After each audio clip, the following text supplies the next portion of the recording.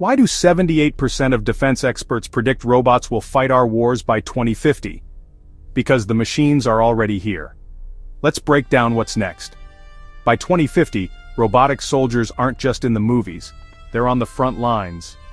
Imagine AI-powered bots making split-second decisions, carrying heavy gear and protecting human troops. Now add stealth tanks, virtually invisible to radar, slipping through battlefields undetected. And hypersonic missiles? These things can hit targets at over 5 times the speed of sound. We're talking about weapons that are almost impossible to intercept. This tech isn't just cool gear. It's changing how wars are fought, who fights them, and even what victory means. But it also raises huge questions. Who's responsible when a robot makes a mistake?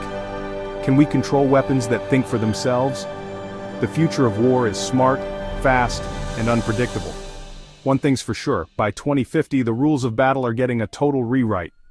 Would you trust a robot to defend your country? Drop your thoughts below.